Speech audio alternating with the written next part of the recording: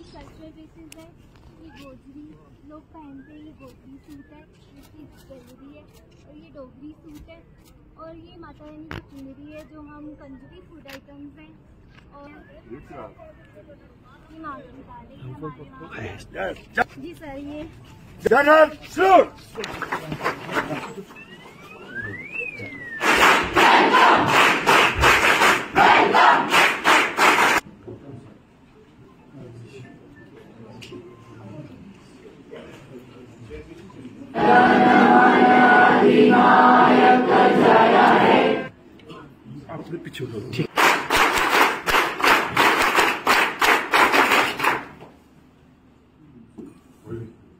and pursuing the dreams of its founders by providing an enabling environment, different cultures, learning their languages and teaching them our languages, and us in every possible condition. Our Honorable Chief Patron of Bharat Scouts and Guides, Jammu and Kashmir UT, for organizing this function, including our Sheikh Mohammed Shafi Sahab.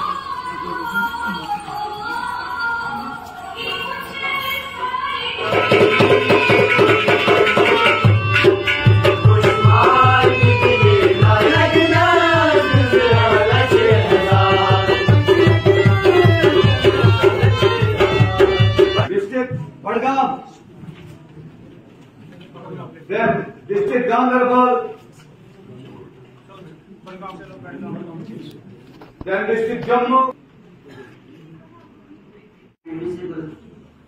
Level of Distance of over 379 kilometers, we have traveled Jammu to Sonamarg in a total different climatic condition. Our teachers did a wonderful job, and I think scouting is the method of integrating people of different religions, different regions.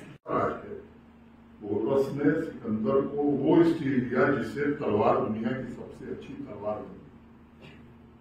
इन्हीं कारणों से हम उससे बाहर निकल गए, गुलामी के कारण या जिन कारणों से नहीं गया उस समय में नहीं जाया करता हूँ। मैं समझता हूँ कि अब वो समय भारत का आ गया। पूरी दुनिया भारत को, भारतीयों को पहचानने लगी। जिस देश के कभी हम गुलाम थे, अब उस देश को पीछे छोड़ के दुनिया की 5वीं बड़ी अर्थव्यवस्था हम बन रहे हैं। विकसित भारत बनाने का जो सपना है आने वाले 25 वर्ष, उस सपने को पूरा करने में पता नहीं इसमें से कितने लोग रहेंगे कि नहीं रहेंगे। उन सपनों को आपको पूरा करना है, और इसलिए आज का प्रोग्राम जो है ये इख्तितामी तकरीब है 6 दिनों की कैंप की, जो स्टेट लेवल 2023 कंपोली यहाँ पे ऑर्गेनाइज हुआ सोनमर्ग में फॉर 6 डेज, जिसमें मुख्तलिफ तलबा और तालिबात ने हिस्सा लिया जो मुख्तलिफ स्कूलों से आए थे और मुख्तलिफ अजला से आए थे। तो उन्होंने यहाँ पे 6 दिन इस प्रोग्राम में पार्टिसिपेट किया, जहाँ उनको ट्रेन किया गया कि जो बुनियादी मकसद है भारत स्काउट्स गाइड्स का कि हम कैसे बच्चों को अच्छा शहरी बनाएंगे, रेस्पॉन्सिबल शहरी, जिम्मेदार शहरी बनाएंगे। तो 6 दिनों की इस ट्रेनिंग में हमारे पास 116 स्काउट्स थे और 65 गाइड्स। तो उन्होंने यहाँ पे ट्रेनिंग की और हमारा एक कंटिजेंट यहाँ आया था ट्रेनर्स का और अदर स्टाफ मेंबर्स। इसकी सदारत एक्सलेंसी गवर्नर साहब ने, लेफ्टिनेंट गवर्नर साहब ने की। और इस इख्तितामी तकरीब के साथ ये आज का जो 6 दिनों का प्रोग्राम है ये इख्तिताम को पहुंचा।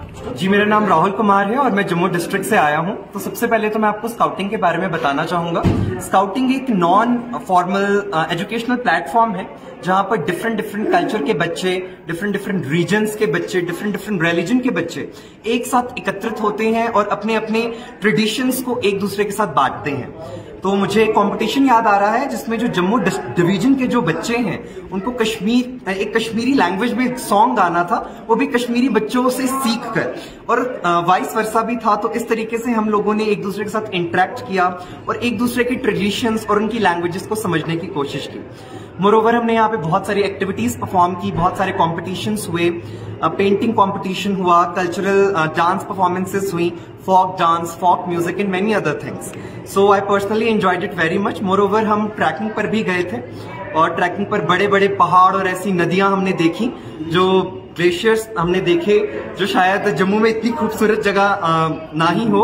हमने बहुत एक्सप्लोर किया, बहुत मजा किया।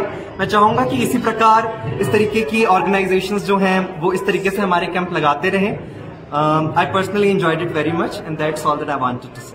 मैं जम्मू से हूँ एंड मैं यहाँ पे पहली बार आई हूँ एंड यहाँ पर मैंने बहुत सी चीज़ें सीखी, जैसे मैंने कश्मीर का एक फोक सॉन्ग सीखा। एंड मैं बस यही कहना चाहूँगी कि ऐसे कैंप फ्यूचर में भी बहुत सारे होने चाहिए एंड ज़्यादा से ज़्यादा स्पेशली यूथ को इसमें पार्टिसिपेट करना चाहिए, तो इससे हमें बहुत सारी नॉलेजेबल चीज़ें सीखने को मिलती है।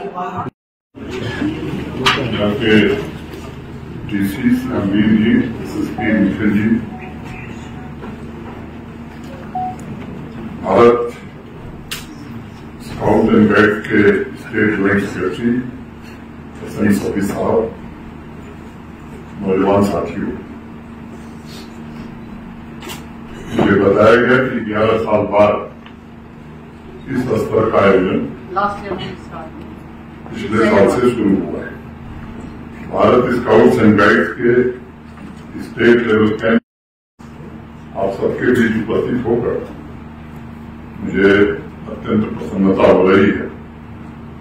आपकी एक रिच लीगेसी रही और जिस प्रकार से जम्मू कश्मीर में भारत स्काउट्स एंड गाइड्स विशेष रूप से यूथ एम्पावरमेंट पर काम कर रहा है, निश्चित रूप से मैं उम्मीद करता हूं कि राष्ट्र निर्माण में ऊर्जा से आप सब योगदान दे सकेंगे और ये हम सबके लिए गर्व का विषय है। अभी मेरे पूर्व के वक्ताओं ने कुछ बातें कही, मुझे याद है जब मैं आया था तो भारत स्काउट्स एंड गाइड्स का बजट दुगना कर दिया है। दिक्कत यह है कि जब ऐसे कार्यक्रम होते हैं तभी आप लोग इसे उठाते हैं। आपके पास इतना टाइम नहीं होता कि मेरे कार्यालय आकर बता सकें कि ये काम करने की जरूरत है। मेरी अपेक्षा होगी कि अगर ये काम करेंगे तो त्वरित गति से उस पर फैसले लिए जा सकेंगे। लेकिन मुझे प्रसन्नता है कि जम्मू कश्मीर में लगातार भारत स्काउट्स एंड गाइड्स के प्रतिनिधियों तथा यहाँ के युवाओं और मैं भी उनसे मिलता रहा। आप सबकी डिसिप्लिन, जोश, ऊर्जा और साहस की मैं सराहना करता हूँ। साहिल के सुकून से किसे इनकार है, लेकिन तूफान से लड़ने में मजा और ही कुछ है। ये भावना मैंने सभी स्काउट्स एंड गाइड्स में देखी है। आज के सांस्कृतिक कार्यक्रम की प्रस्तुतियों ने तथा कैंप की रिपोर्ट जो अभी एक नौजवान ने प्रस्तुत की और बड़े आत्मविश्वास से प्रस्तुत की, मैं कह सकता हूं कि जम्मू कश्मीर तथा देश के भविष्य की बागडोर देश के नौजवानों के हाथों सुरक्षित है। ये भी सच है कि जम्मू कश्मीर की 65% आबादी युवा और यूनियन टेरिटरी के पास संस्कृति या अध्यात्म की महान विरासत पूर्वज से रही। इस विरासत से ज्ञान, अनुसंधान, इन्वेंशन तथा सामाजिक और आर्थिक विकास की व्यवस्था को विकसित करने की जिम्मेदारी हम सब पर आती है। 116 वर्ष बाद भी स्काउटिंग तथा गाइड जिनके वही मूल्य हैं जिनका बीजारोपण पॉवेल ने स्थापना के समय 1907 में किया।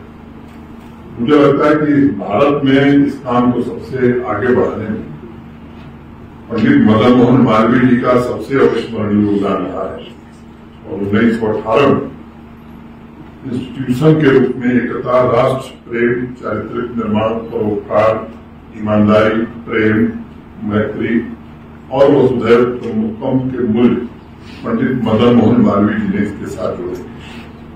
आप सब लोग ये बात जरूर याद रखिए, जब भी आप समाज में अन्य लोगों से संपर्क करते हैं वो महज एक इंटरेक्शन नहीं, आपके और आवाम के बीच ये इंटरेक्शन नहीं हो रहा है, बल्कि सेवा, साहस, कर्तव्य से सामना हो रहा है।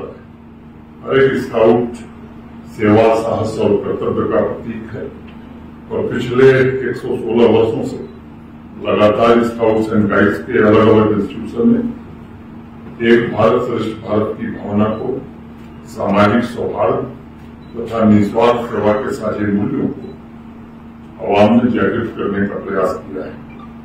अनेक बार लोग सवाल करते हैं कि what is youth power and how it helps the mission of scouts and guides. In my opinion, youth power is infinite source of energy that is always ready to serve, always ready to make a difference, always ready to embark on adventurous pursuits, always ready to swim against the flow, to innovate, invent something new, always ready to pass through the fire to become gold, always ready to transform the society for greater good.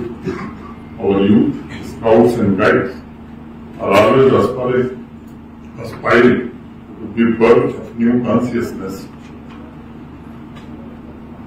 to the society so that no one is left behind in the journey of development and prosperity. Youth is the energy that is ready to jump into unknown and create new paths for development of a modern society with ecological and economic sustainability. और मैं इस बात को मानता हूं कि scouts की साहसपूर्ण खोज अपने लिए नहीं होती है, बल्कि वो समाज के समृद्ध भविष्य के लिए नए रास्ते तलाश करती है। अनेक अवसरों पर कोविड के दौरान भी मैंने देखा। पिछली बार जब श्री अमरनाथ जी यात्रा हो रही थी, तब भी मैंने महसूस किया कि खीर भवानी मंदिर में जो आयोजन आपने जो सराहनीय काम किया, जम्मू कश्मीर प्रशासन इसकी दिल से सराहना करता है। आप देखें 1953 में एडमंड हिलरी और तेंजिंग नार्गे ने जब एवरेस्ट की चोटी पर कदर की, तो इंसान का दुर्गम चोटियों पर विजय करने का वो कोई पहला अभियान नहीं था। युवा जोश, जज्बा, साहस, चेतना लगातार कोशिश कर रही थी 1921 और उस अनजान चुनौती को हासिल करने के अनेक प्रयास हुए जिस पर इंसान नहीं पहुंच पाया। एवरेस्ट अभियान में इंसान की पहली सफलता 32 साल बाद 1953 में मिली और आप गौर करिए कि मैं 32 सालों तक बिना धैर्य पे युवा चेतना ये कोशिश कर रही थी। ये नौजवानों का साहस है जो अनजान रास्तों की खोज करना चाहता है ताकि भविष्य में समाज को उन रास्तों पर चलने की व्यवस्था तैयार की जा सके।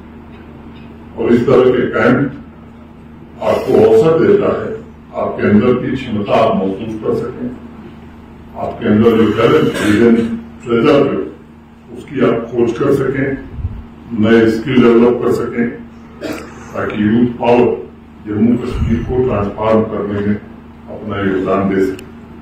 पिछले महीने श्रीनगर में आप सबने देखा कि G20 की मीटिंग आयोजित की गई थी और मैं कह सकता हूं कश्मीर के नौजवानों के एस्पिरेशंस को आज मैं देख रहा हूं कि वो ग्लोबल एस्पिरेशन से जुड़ गए। 20 दिन बाद भी G20 मीटिंग के 20 दिन बाद भी आज भी अगर आप नजर दौड़ाएंगे तो अलग अलग तरह का उत्साह नौजवानों में दिख रहा है। कुछ दिन पहले मैं सोशल मीडिया पर कुछ वीडियो देख रहा था, कुछ बच्चे बच्चियां पेंटिंग कर रहे थे, कुछ पोलो व्यू मार्केट में म्यूजिक के कार्यक्रम में शिरकत कर रहे थे। यानी एक ऐसा वातावरण तैयार हुआ है जिसमें हर एक नौजवान अपने टैलेंट को आवाम के सामने रखना चाहता है और अपनी इंडिविजुअलिटी को प्राप्त करना चाहता है। इस मॉडर्न और विकसित वातावरण को तैयार करने के लिए मैं भारत के सम्माननीय प्रधानमंत्री श्रीमान नरेंद्र मोदी जी के मार्गदर्शन पिछले 4 वर्षों में अनवरत जो प्रयास किए गए हैं मुख्य कारक मानता हूं। नए संसाधन जुटाए गए और हमारा नौजवान big data, artificial intelligence, robotics, 3D printing जैसे स्किल्स सीखकर ग्लोबल कंपटीशन के अनुकूल बन सका है। अभी सिविल सर्विसेज की जो परीक्षाएं उसमें भी देखिए तो जम्मू कश्मीर की परफॉर्मेंस पहले की तुलना में काफी बेहतर है। मोटे तौर पर 16-17 नौजवान जम्मू कश्मीर से इस वर्ष सिविल सर्विसेज की परीक्षा में है और नेक्स्ट डे नया स्टार्टअप जम्मू कश्मीर में आ रहा है और अनेक नौजवान अब अपना खुद का ऐसा काम कर रहे हैं जहां लोगों को रोजगार मिलता है। तो मुझे बताते हुए प्रसन्नता कि हमारी बहनें इस फील्ड में सबसे आगे बढ़ करके काम कर रही हैं।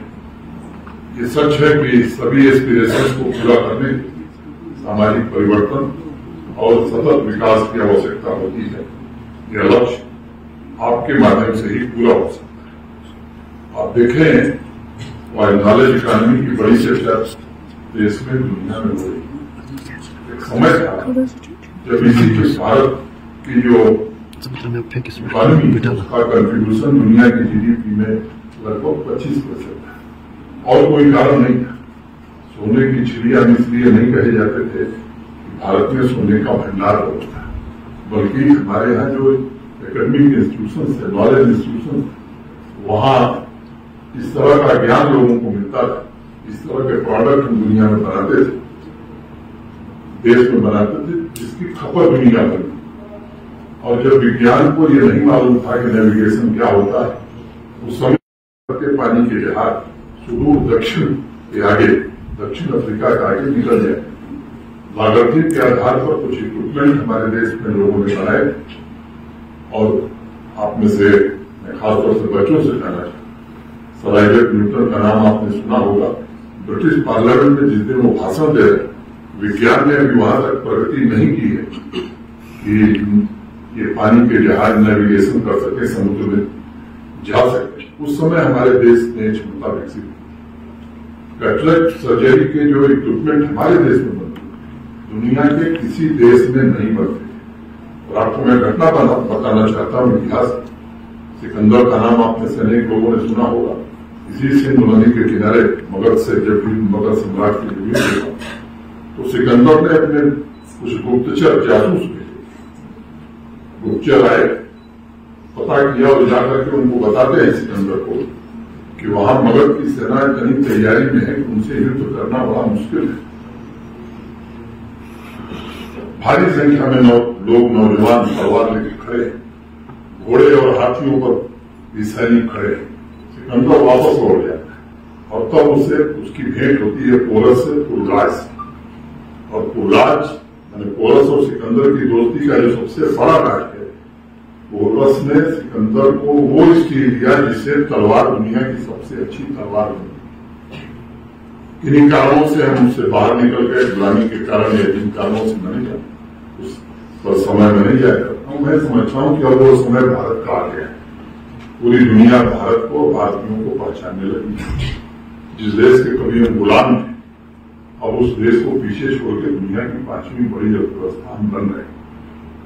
विकसित भारत बनाने का जो सपना है आने वाले 25 वर्ष, उस सपने को पूरा करने में पता नहीं इसमें से कितने लोग रहेंगे कि नहीं रहेंगे। उन सपनों को आपको पूरा करना है और इसलिए आप सबकी सराहना करता हूं। और राहत कार्य हो या समाज सेवा के काम हो, आपने बढ़ चढ़ करके हिस्सा लिया है। और अभी नौजवान ने बताया कि पिछली बार मैंने जम्मू में कहा था कि नशा मुक्ति में आप सब जुड़े। मुझे खुशी है कि आपने अभियान शुरू किया है। नशा मुक्त पंचायत अभियान भी जम्मू कश्मीर प्रशासन शुरू कर रहा है। कुछ जनपदों में जिला प्रशासन ने मिलकर इस काम को आगे बढ़ाया है। मैं आप सबसे अपेक्षा रखूंगा जहां यूथ क्लब के लोग इससे साथ जुड़े, वहीं विभिन्न जिलों के स्काउट एंड गाइड के जो हमारे साथी हैं वो भी इससे जुड़े। ये काम अगर हम कर सके तो मैं मानता हूं कि जम्मू कश्मीर की बड़ी सेवा हम कर सकेंगे, क्योंकि साजिश के तहत हमारी युवा पीढ़ी को बर्बाद करने का एक नया खेल खेला जा रहा है। और आज जम्मू कश्मीर के हर एक युवा के मन में आवाम की तरक्की की प्रबल इच्छा है। आपका संकल्प साकार हो, इसके लिए संसाधन की कमी नहीं होगी और जरूर मुहैया कराया जाएगा। कई बातें कही है, सब पर मैं कमेंट दूं, कोई जरूरी नहीं है। मैं आप लोगों से कहूंगा कि मेरे कार्यालय आकर के उस व्यक्ति को आप लिखित रूप से दे दें। जो संभव होगा वो जरूर कर दिया जाएगा। इन शब्दों के साथ मैं आप सबको इस कैंप के सफल आयोजन की बहुत शुभकामनाएं और बधाई देता। आपने जो अनुभव प्राप्त किए, जो नई ऊर्जा आपको मिली, वो आवाम के और जम्मू कश्मीर के बेहतर भविष्य में काम आएगी, ऐसी मैं कामना करता हूँ। बहुत बहुत धन्यवाद। जय हिंद। डीआईजी साहब पीछे बैठे थे, मैंने देखा नहीं, सिंह यहाँ के डीआईजी हैं। फिर से आप सबको धन्यवाद देते हुए अपनी बात पूरी करता हूँ। धन्यवाद। जय हिंद। जम्मू का ट्रैफिक व्यवस्था प्लीज सर थोड़ी अच्छी हो। कल वापस जम्मू जाना है बच्चों ने, थोड़ा घूम ले बच्चे प्लीज, थोड़ी सी जाते बच्चे। यहाँ के DC Shyamveer ji, SSP Nikhil ji, Bharat scout and guide के स्टेट जॉइंट सेक्रेटरी सभी साहब, नौजवान साथियों, मुझे बताया गया कि 11 साल बाद